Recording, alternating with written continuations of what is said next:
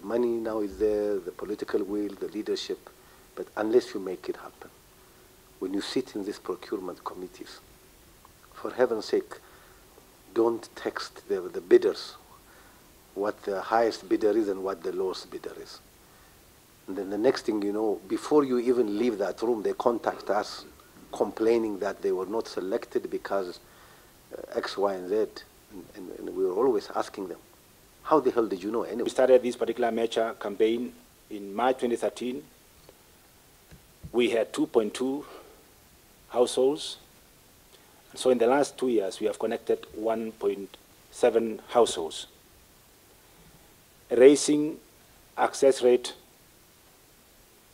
to 49% as we speak today.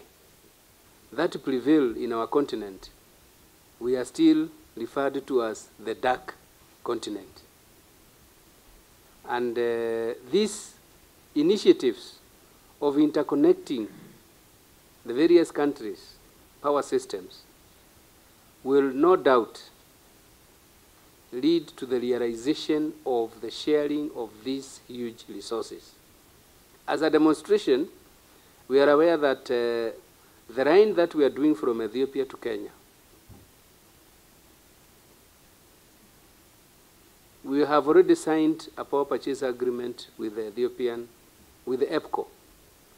Between Kenya Power and Lighting and EPCO, there is an existing power purchase agreement which will facilitate a power trade between the two countries of 400 megawatts.